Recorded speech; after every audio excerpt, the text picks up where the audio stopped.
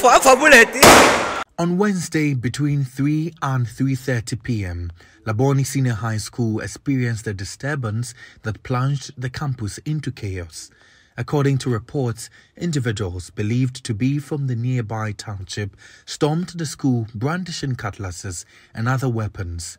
They were allegedly seeking retribution against a senior student who had reportedly assaulted a junior within the school premises.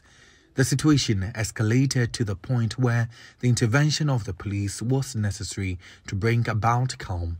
Residents living in close proximity to the school have been recounting the events to Citi News, shedding light on the harrowing incident. Around. And who say boys in good sick kind in Diane Boba by the name there by Anna or started say boy.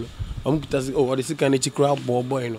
By the incident by a bassa by boy in the Omobonopan, the devil born a boy in Granny, craft into Mupiano, and Omuka on cream say Julo, say Cronfo, and a student back over in a case or Muyashi by Junior Bakuna or Mabono. Oh, school one and Nako Frey, Town Boy Saba, some of senior. At the time of Citi News' visit to the school, tranquility had been restored and normal school activities were underway. Some of the students who had witnessed the disturbing events shared their traumatic experiences with Citi News.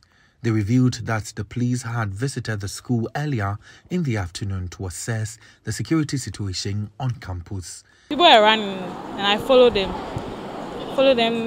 Then the moves. They came in front of their canteen. It just happened too fast. Like, I was just running, I was panicking. Then the police cars came. They gave one warning shot. And then that was it. Everything was cool. No panics, no anything. No random news that they'll be coming back. So everything was okay. And the police came there this afternoon to check whether everything is cool. So at first, I only saw like 3 to 5. But when I was like leaving the park, then more Labone students came like from the school to the park, and they were shouting like for us to like leave the park. They really scared us. That's what got us running. In the aftermath of the incident, the school authorities have remained tight-lipped about the matter. However, Citi News observed that the school administrators were engaged in a crucial meeting with Habiba Kotuma, the director of the La-Dadekotopon Municipal Education. During an interview with Citi News, Madam Habiba Kotuma, the La-Dadekotopon Municipal Education Director, refuted reports suggesting that the school was under siege by members of the township.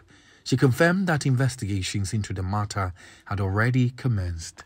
We haven't gathered enough facts. Like I told you earlier, we have spoken with only the junior student. So tomorrow we will meet with the senior student, and then we can hear his side of the story, and then we can get the true facts of the incident. As at now, it's one-sided. Oh, he said he bought packs of food, and the senior seized them, and then that got him angry. So he decided to fight with the senior. Town folks were not involved. It's the student, his friends came to help him. That's all. The students also, but from tools who are on break now. Yes, investigations have commenced because it's within the school. They brought the situation under control even before the police came in.